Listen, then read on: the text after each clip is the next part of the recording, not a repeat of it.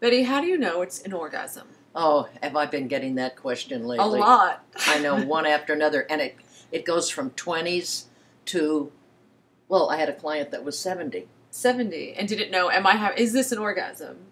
They don't know what it is, like what it's supposed to be. They're not sure, am I having them? Is this what it feels like? What does it feel like? So what does an orgasm feel like? Tell us, Dr. Dotson. Oh, darling, they're all so different, and each woman, I think, experiences them differently. One of the things I say in my book, Orgasms for Two, My favorite, is that my orgasms have ranged from a slight little hiccup to a profound experience. Yes. And this is everything in between. This is a scale. They're not, and it's never the same. Never quite the same. But do you really want it to be the same? I kind of like that. Well, it's fabulous that it's always different. It sneaks up on you. Sometimes you have to work for it. Yes. And sometimes you think it's coming and then it disappears. I mean, how many times have I started my climb? I'm going to climb. Ooh, it's getting better. It's getting better. Then all of a sudden, it levels off. So what happened? What was that? The beast. That is the nature of the beast. You'll be building and you'll level off, and sometimes you'll dip down, and then you'll start to bring it back up again. And it isn't a straight. See, men have more of a straight line, and we kind of mimic. Shunk. Yeah.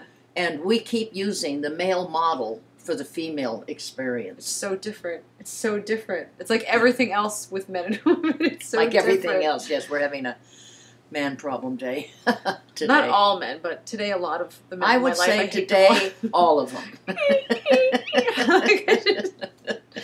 I'm ready to go to like Andromeda with all the other women.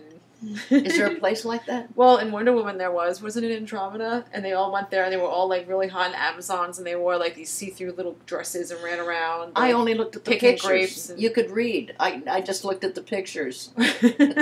Here's some of the things that are wrong. Many of the young women today think that if they have an orgasm, they will ejaculate. Like a guy. No. Very few. And you can ejaculate without having an orgasm. That's the other problem, okay?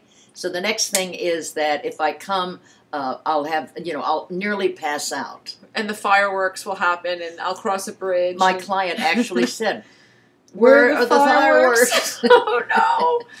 Sometimes they're there. But sometimes they're just a couple of bottle rockets. Maybe it's not that. No, we shouldn't ever paint the image that there are fireworks. It just can feel really, really, really, really good. Don't go any further than that. No fireworks. And this thing of passing out and going to sleep right afterwards, which is what guys do sometimes. Yeah, but that's so women can get away. I think that was a biological thing back in the days of the cave. The man would pass out, and it was like you could get out. I'm out of here. No. Just remember, they say if you've had an orgasm, you'll know you've had it. Wrong. I have had clients for the last 2 years that cannot recognize an orgasm. They're having them, and they can't recognize it. So we have to, go online and watch some of our people having orgasms. Real orgasms. Yeah. To see what they're like. Yeah. And then it's like a dance step. Set yourself free.